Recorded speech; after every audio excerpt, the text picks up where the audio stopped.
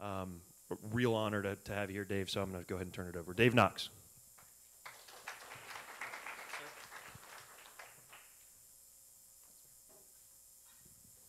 So I don't talk too much. Oh, clicker. Yeah, that helps. So it's interesting. When the folks from Hype reached out for this topic, I was like, well, what do you want to talk about? And they said, well, can you talk about how you made Cincinnati uniquely yours? And, you know, I'm usually not one for the loss of words, but was one that I actually had no clue what I was going to talk about. Because I'm one of those guys that I just like doing stuff and keeping busy. And I'd never actually thought about how I was doing things that were uniquely mine in the city. It was just things that made me happy and I had fun doing and kept me busy. So what I want to do is share a little bit about that and share some of the things I have going on and how I've kind of thought about them and approach them. So first off, with the why I'm here. You know, Chris mentioned Rockfish, which is a great new company that hopefully you will be hearing a lot more about. It's actually Small Agency of the Year from Ad Age, a couple of other things. But we're going to be opening office here in Cincinnati and recruiting probably by the job postings 15 jobs by January and 50 by next fall. So we're going to be doing a lot. But the other things keep me busy are, first off, Cincinnati social media. This is a great group that was actually started by Kevin Dugan, and he let me tag along. And we're now up to about 1,700 members, actually, that come to monthly get-togethers where it's networking. It's just people talking and getting to know what's going on and how we can use this weird thing that's a tool called social media to actually build businesses. And then the final thing is the Brandery, which is about 7 weeks in right now. And it's a nonprofit incubator that we're helping startups here in town that want to accelerate what they have going on. And then on November 18th, we'll be doing a presentation where each of the companies will be pitching to, hopefully if it goes well, about 50 to 75 investors. We already have RSVPs from investors from Boston, New York, San Francisco. So it should be a great event. Now with that, what I want to talk about was how do you think about making Cincinnati uniquely yours? This is a picture I love that's actually from Yatesman's Cove. It's one of those little plaques that talks about the history of Cincinnati. And the thing is, Cincinnati has always had a history of making things uniquely ours. We've been a culture that since day one has been about driving force westward and creating unique, interesting things.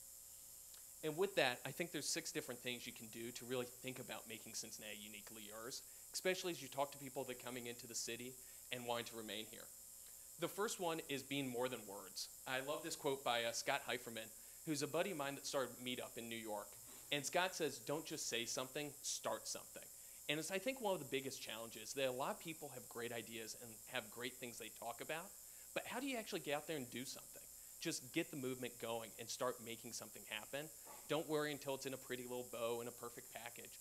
Just start doing something, because it's amazing what happens when it's not just about ideas, but it's making ideas happen. People are going to flock to people that are making things happen.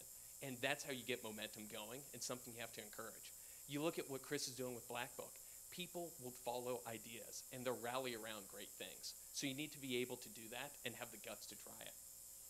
The second is you have to think about paying it forward.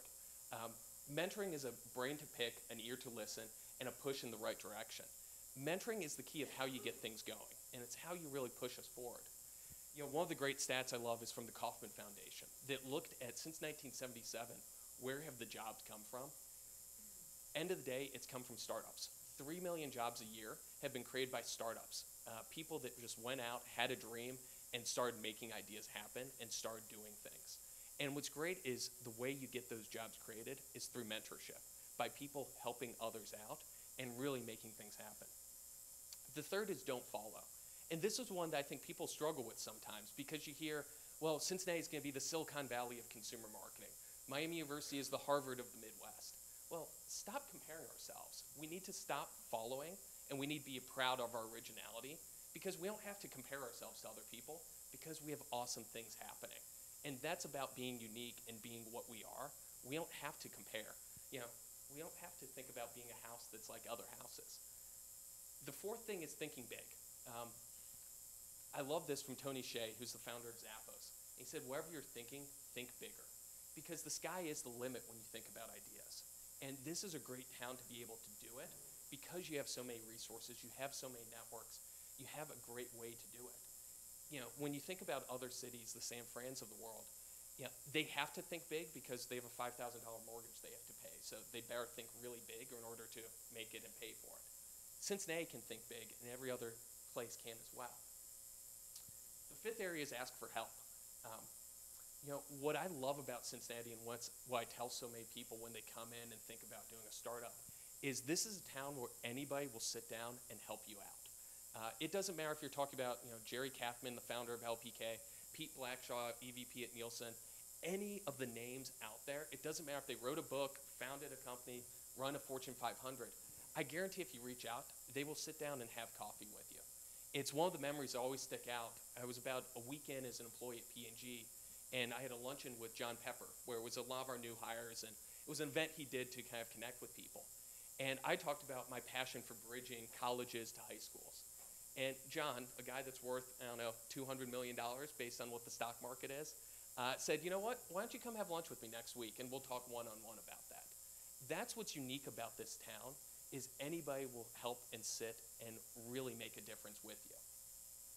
The final thing I want to leave you with is that we need to brag a little bit. Cincinnati has amazing things going on. This great study came out from Entrepreneur Magazine where it looked at what are the top schools for undergraduates in entrepreneurship. And Cincinnati had 3 of the top 20. No other city in the entire country had that. We had Xavier, we had Miami, and we have University of Dayton, that all are graduating amazing people that want to start businesses, that want to make a difference. We need to embrace this. And it goes back to not comparing ourselves, but bragging a little bit. Because we have so many things going on in this city, we need to stop focusing on why is the single scene not so good, and entertainment and all that, and focus on what's awesome and brag about it and be damn proud about it. Because once people see what we have going on, they embrace it.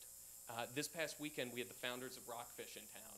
And these are guys that come a couple times for trips, but we really wanted to show them the town. And one of our guys said, you know what? Every time I visit the city, I find something new, I find something unique, and I find a reason I love it that much more.